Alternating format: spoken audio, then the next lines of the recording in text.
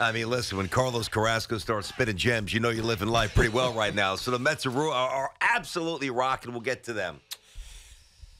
I thought last night's Yankee game, Tiki, was one of the most disgraceful and embarrassing performances I've seen in a long time from this team. And talking about Sebi? I'm talking about everybody. I'm talking about the indifference defensively. I'm talking about Severino, who looks absolutely cooked. You know, it's amazing, too, and I know that this infiltrated, like, the Mets part of the conversation with Ohtani, and I was out, and you did the show, and then you were out, and I did the show, so we haven't had a chance to really cross bridges in a while. But with Trout going down and Rendon going down, obviously the thought of trading Ohtani, the timeline speeds up a bit. You know what's sad? The reality is, for the Yankees to do anything, well, they need two things. Number one, you have to pray the Judge comes back. Flip a coin, who knows if he does.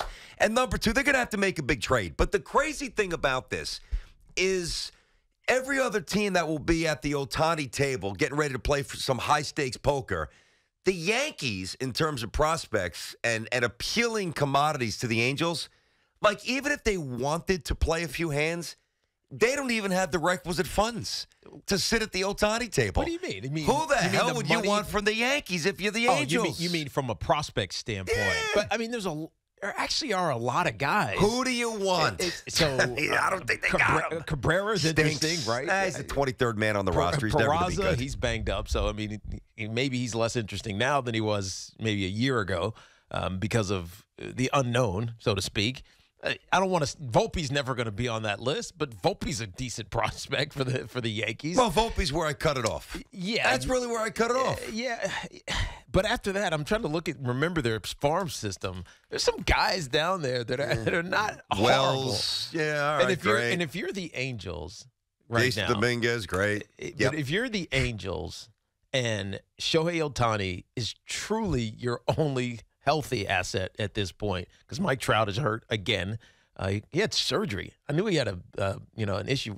He's out 4 to 8 weeks. Yeah, Ugh. but he had the surgery. Yeah, so, the hamate. Yep. I mean, there's just nothing. No, he's out for a while. He's out. He's probably not playing for the rest of the season, and so he's out. Rendon's out, and a team that was floating above 500 and maybe had enough to be buyers at the deadline are clearly on the sell side now. I would think so. Yeah, and so with Trout getting older, Ohtani's not going to be here next year or be there next year, given their circumstances and what he's going to desire. Obviously the money, but more importantly, a place where he can win a championship. The Angels should be desperate to rebuild with young players. And look, the Yankees have some of those players. They're prospects in a lot of ways. Volpe, I wouldn't offer away because of how good he's been over the last couple of weeks. He's starting to get it, right? So the last thing you're going to do is offer Anthony Volpe to anyone, even if it's for a superstar like Shohei Ohtani. Gets hot, right? Let's put him in a leadoff spot. Good job, Booney, 0 for 4. Exactly. Can't you just let him flourish where he was for another week?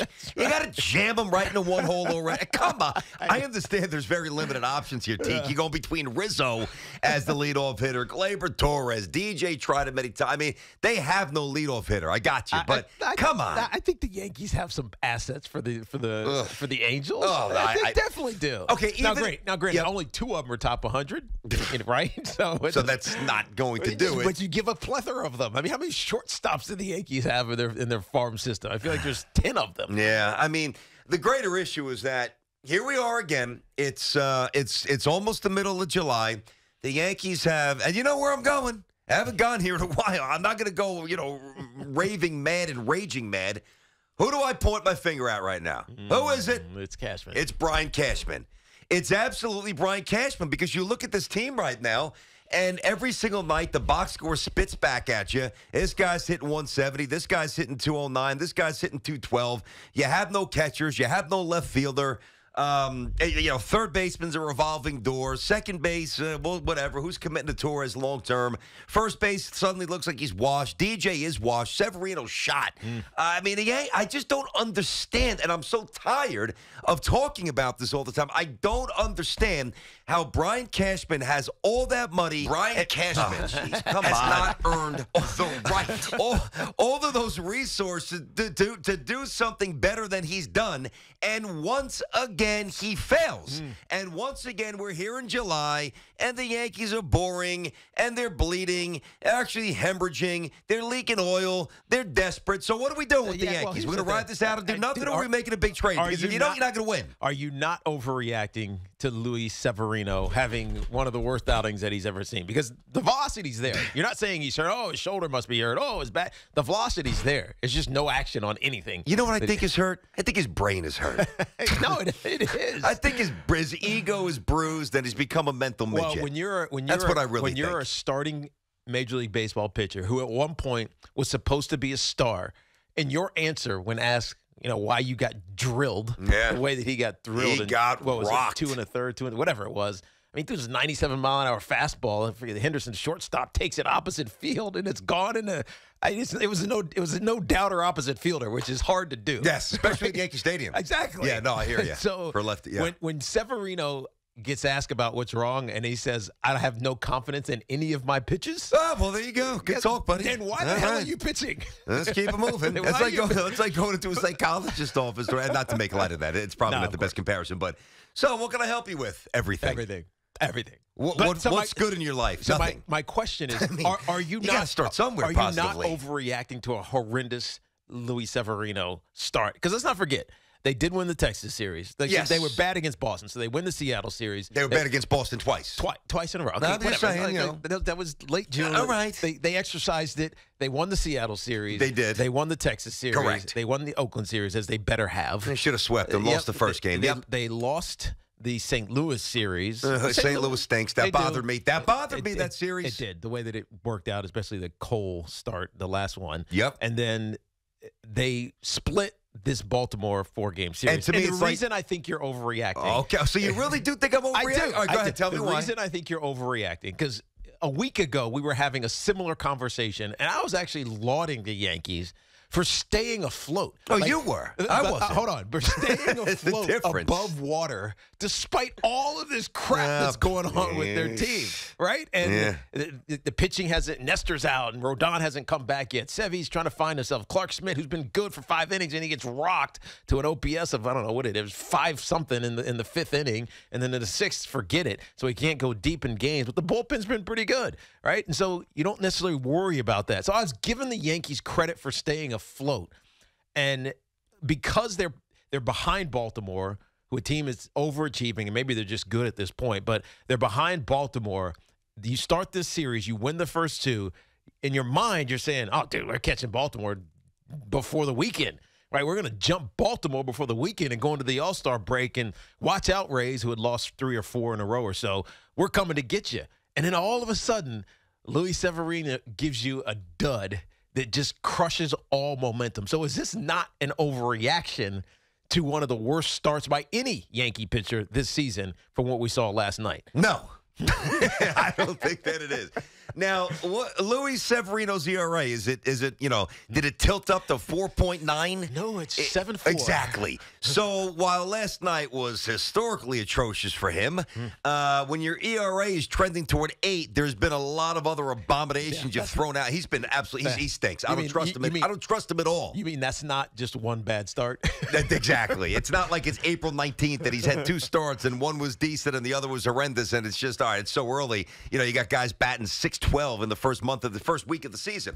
Luis Severino is not trustworthy. Luis Severino can be nowhere near a mound in a meaningful position. So, no, listen, honestly, Tiki, I don't think it's overreacting.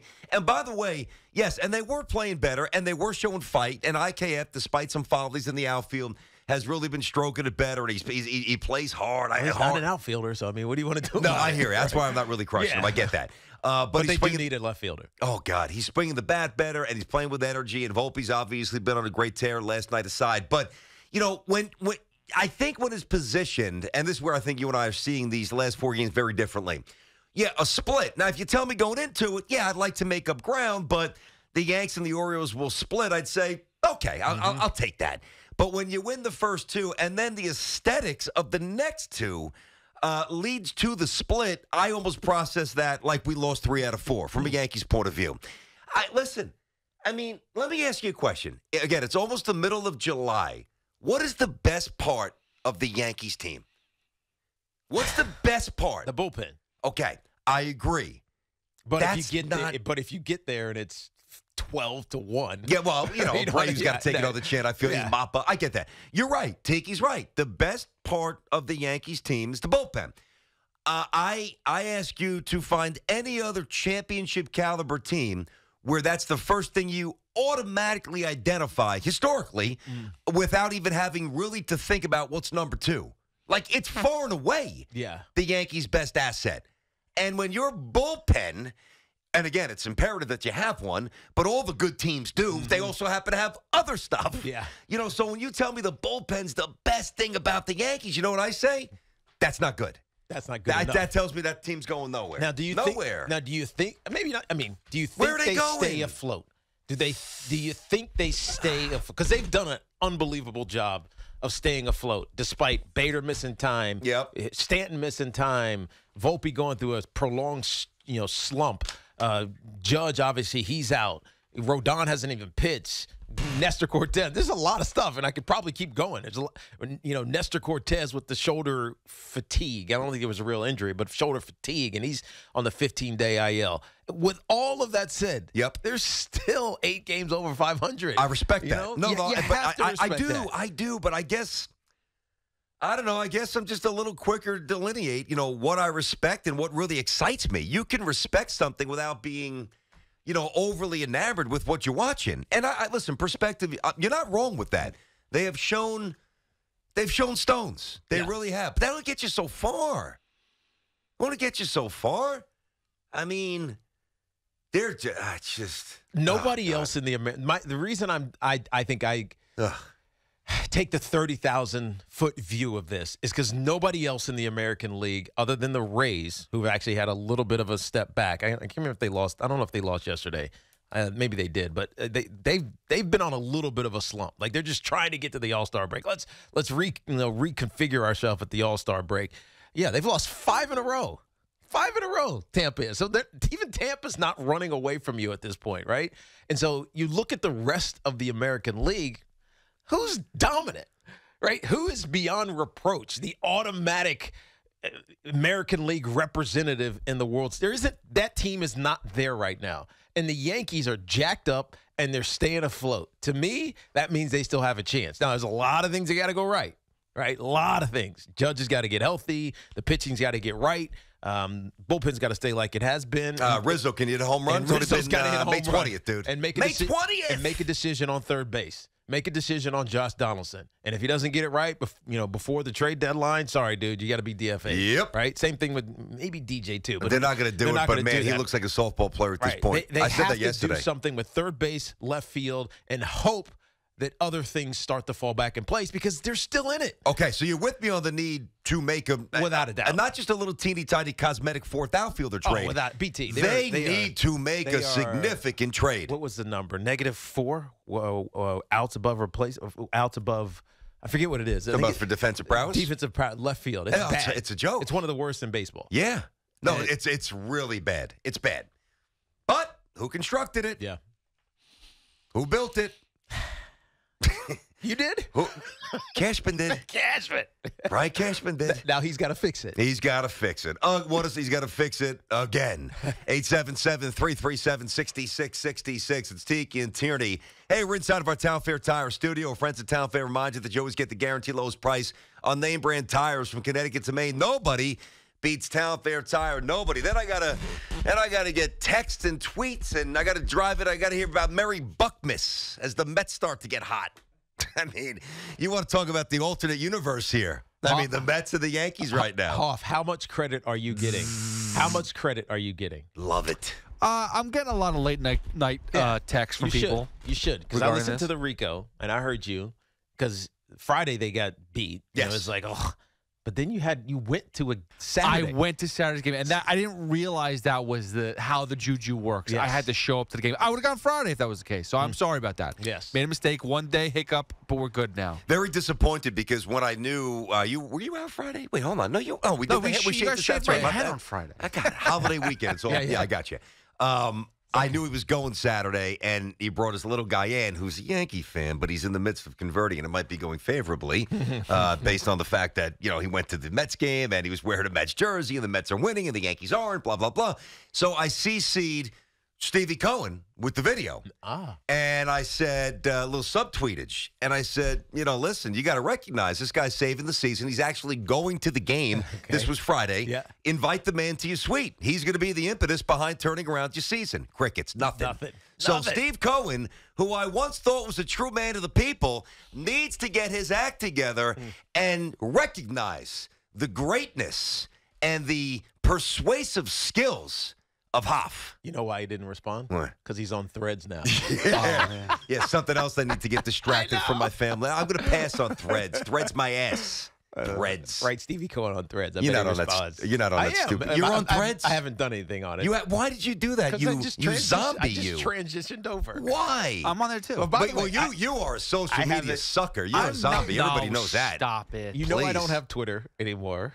Oh, I do. I just don't use it. Except Yeah. when I go on and I retweet or like something that you post. Yeah. Right? I just don't use Twitter anymore. So it's like Threads comes around. So let me check this thing out. Is It just auto-populates my Instagram I know followers. it does. So, I mean, I have no idea. I haven't really looked at it. Oh my God. But- Threads. I mean, it's the next great thing, VT.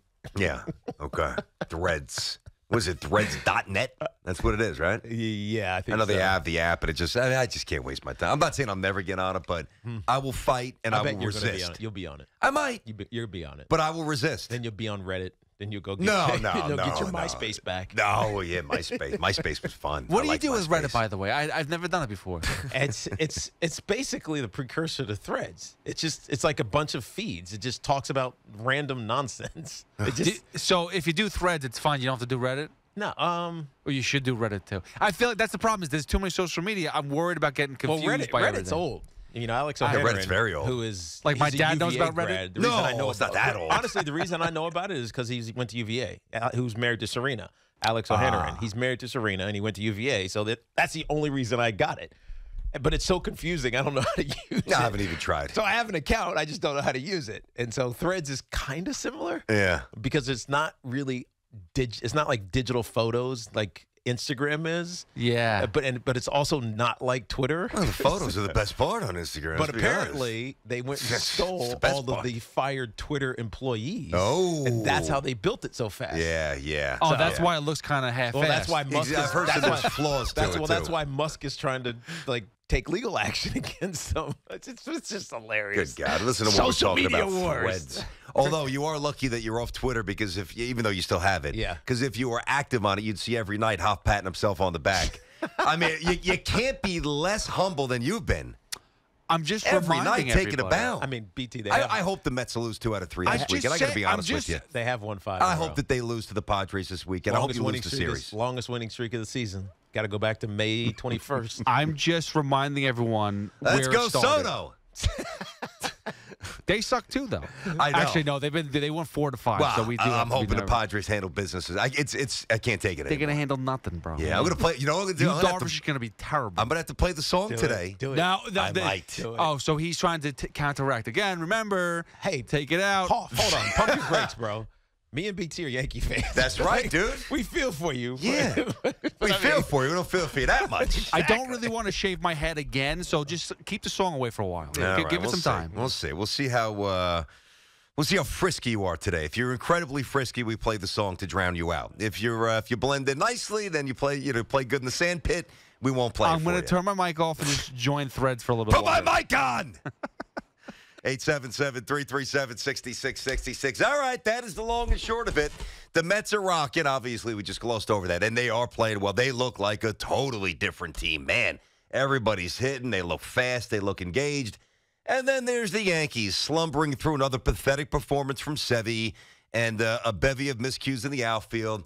Listen, I do agree. They are afloat, and they are showing gumption, and you got to respect that with all these issues. But if they want to have a chance to do anything, they have to make a trade, and it's got to be an impactful one. They must.